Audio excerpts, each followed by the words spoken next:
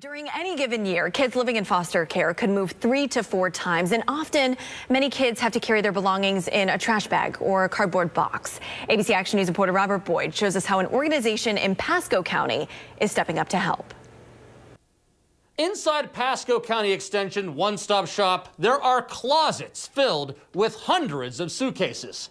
Now, some people may call this luggage, but those who are receiving these suitcases, they call it love. They're welcome to pick and choose whatever they like. Elizabeth Urcola runs the Luggage of Love program.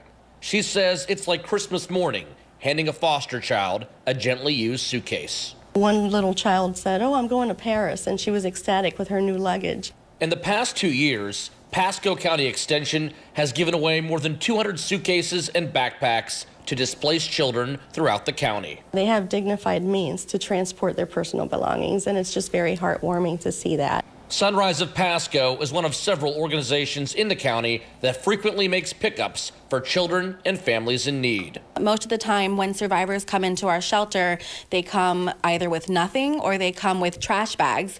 Kara Donahue said, while many of us take something as simple as a suitcase for granted, for these children, it's a sense of pride, ownership, and hope.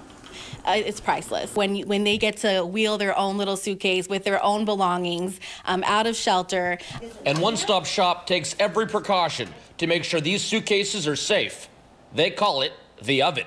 It's to sterilize the luggage because it heats up at about 130 degrees. They even include dry erase luggage tags. So they can write their information on it, go to the next home and erase it, and not really have a memory of all the recent homes that they've been at. And with more people looking to get back into traveling this summer, if you plan on buying a new suitcase, Luggage of Love would be glad to take your old one. There are displaced children and folks in the community who can definitely greatly benefit from your donations. In Pasco County, Robert Boyd, ABC Action News.